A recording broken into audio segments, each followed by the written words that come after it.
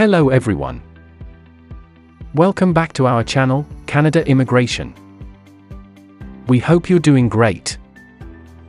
Well, in this episode, we'll discuss Canada to welcome 200,000 work permit holders. So, to get all the information, pay attention and watch the video through to the end. Please hit like and subscribe, and don't forget to push the notification bell for upcoming episodes. So, without any further delay, let's jump into the video. Canada announced a new immigration regulation that will take effect in January 2023. Spouses and kids of visa holders are allowed to work in Canada with a temporary open work permit that lasts for 2 years. It is legal for workers in a variety of professions, including healthcare, business, hospitality, etc., regardless of their skill level. More than 200,000 international employees can now find jobs in Canada thanks to the new law. Canada hopes to reduce the labor shortfall with this move. The primary visa applicants' family members are also eligible for work visas. Only the primary applicants' wives could work in Canada in the past. The new immigration policy also permits children who are of working age to travel with their primary applicant on a work permit, according to Canada's Minister of Immigration. We are making an announcement today that will make it easier for employers to locate workers and for families to remain together while they are here, by acknowledging that someone who works here and contributes to our economy deserves to be with their family while they do so, he continued. What is an open work permit? The open work permit for Canada does not have any job-specific restrictions. You are eligible to apply for a work visa without the following requirements because it is not connected to any particular job. 1. A labor market impact assessment that has been approved by Employment and Social Development Canada. 2. Evidence that an employer has used the employer portal to post an offer of employment and paid the compliance cost. Families can stay together and work in Canada according to the new immigration policy. Additionally, it aids employers in locating qualified personnel in areas where there is a labor shortage.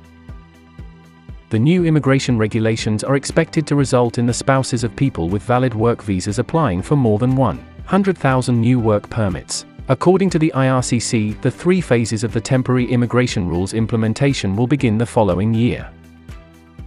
What 3 phases are there? Phase 1, under the Temporary Foreign Worker Program's high-wage stream. This phase enables family members of visa holders to apply for a work permit. Another choice is to submit an application for an open work permit within the same phase of the International Mobility Program. Phase 2, under the Temporary Foreign Worker Program. This phase enables family members of visa holders from the low-wage stream to enter. Phase 3, stakeholders and the agricultural partner will be able to assess the operational viability during this phase. A few steps must be followed in order for eligible family members of agricultural laborers to work in Canada. Canada issued over 645,000 work permits between January and October. The nation has given nearly 4 times more than it did at the same time last year, when it only gave 163,000. The severe labor shortage in Canada is the cause of the quickly rising immigration rate. According to the most recent estimate on open positions, there were 958,500 openings in August and about 1 million people were unemployed.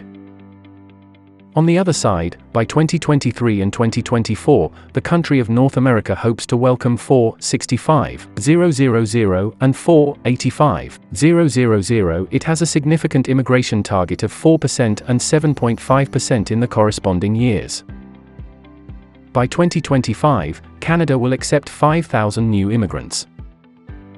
Canada is experiencing a severe labor shortage. There are hence 1 million open positions. Accordingly, the Canadian government will accept 485,000 immigrants in 2024 and 500,000 by 2025. Additionally, the goal of the revised immigration levels plan for 2023-2025 is to welcome 465,000 new immigrants by 2023. That is all we have for today, in this episode. What are your thoughts on this? Please let us know, in the comments section below. Thanks for watching the entire episode. Hopefully, the information is useful to you.